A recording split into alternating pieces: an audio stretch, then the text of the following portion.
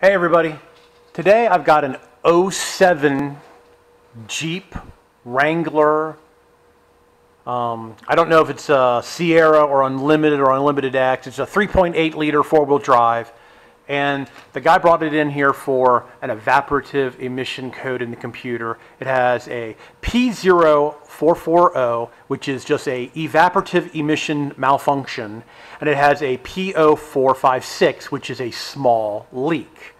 All right, well, they had it someplace else, and I don't know if the owner did this, or it seems like they've been having this problem for a while. So let me go over to you what they've done. They tried a gas cap, two gas caps. They tried a gas cap off another Jeep and on this Jeep. Then they put a canister in this. Here's the canister we're underneath the car. They tried the purge solenoid, which is underneath the hood of the car. So I got together with my friend Todd from Todd's Garage out in the other side of Culpeper, and he looked some stuff up and found something that was really interesting that that I think people don't realize.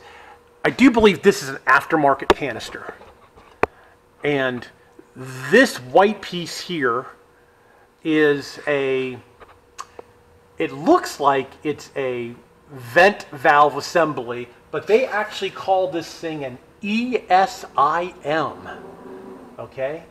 And inside here, there are two weights.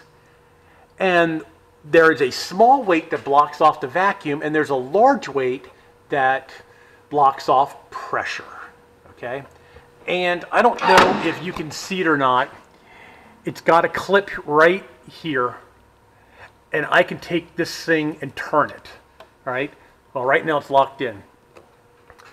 Todd found on some of his information that this wire connector needs to be at the 3 o'clock position, and this needs to be at the 6 o'clock position. Well, when I first started working on this car, it was not. This was at the 12 o'clock position, and this was at the 3 o'clock position. So this little tab here was up here.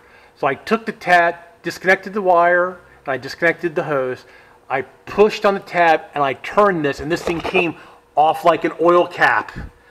I repositioned it on the canister, and I'm hoping that this will take care of the problem on this Jeep. I'm going to drive it tomorrow. I'm going to see if my scanner has a forced evap test that we can do on this car tomorrow.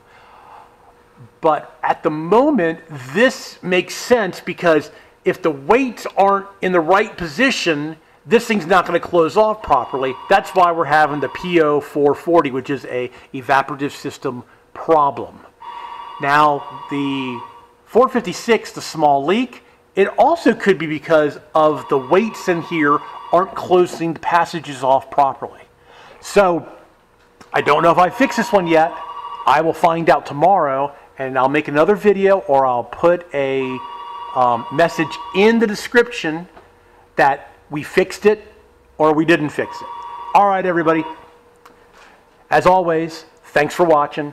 Please subscribe. Give me a thumbs up if you like the video. Please share, and we'll talk to you all later. Thanks a lot.